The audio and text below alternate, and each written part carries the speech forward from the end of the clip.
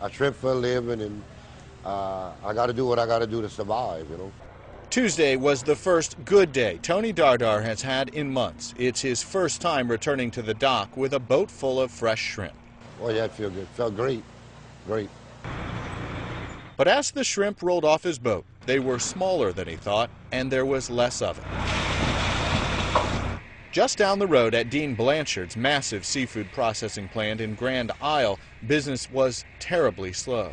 Normally, yeah, I'd be real excited, and everybody would be waiting to see what the new season would bring. But if you're looking back at here, all these boats are just tied up working for BP, you know. BP took all our customers away.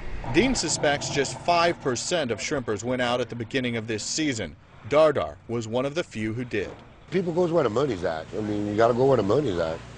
And the money is not here. A shrimper can bring in a couple of $1,000s a day to keep his boat tied up at the dock and ready if BP calls to help with the cleanup.